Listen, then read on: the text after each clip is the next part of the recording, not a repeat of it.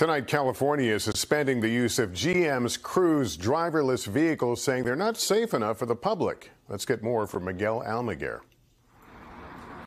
Pumping the brakes on autonomous vehicles operated by Cruise. Effective today, California's DMV has suspended the company's deployment and testing of self-driving cars.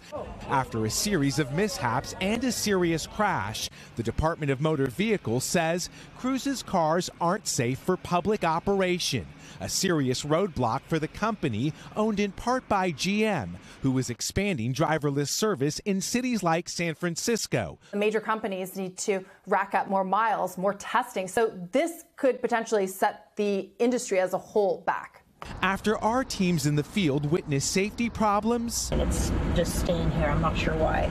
Driverless errors, this is not good, and even dangerous encounters. Today's suspension by the DMV comes under heightened scrutiny for Cruise, which says it will cooperate with the DMV's investigation. The company says it proactively shares safety and crash information, having already logged more than 5 million driverless miles. California's DMV says Cruise can keep its cars on the road as long as safety drivers are inside, and the company can reapply for its suspended permits if it meets safety requirements.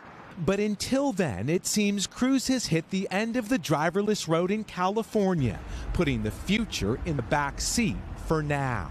Miguel Almaguer, NBC News, Los Angeles. Thanks for watching. Stay updated about breaking news and top stories on the NBC News app or follow us on social media.